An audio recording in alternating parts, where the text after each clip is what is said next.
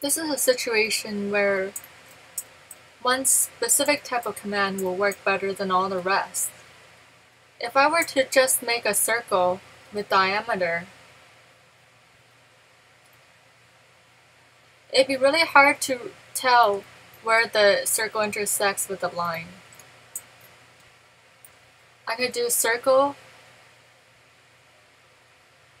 tangent, tangent, radius, but then I would need to know this line, and I don't.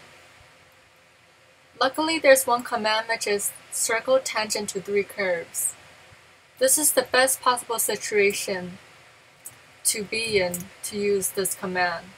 Here, as you can tell, I'm hovering over the line after I've selected that command, and I'm hovering over this line, and then I'm hovering over the third line, and now I'm locked in because there's only one position and one size the circle can be to be tangent to all 3 curves.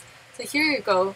Now if I split these lines against this circle and this circle against these lines, it'll be a very clean cut, I can assure you. So that's how circle, it's called circle tangent to 3 curves, can be handy.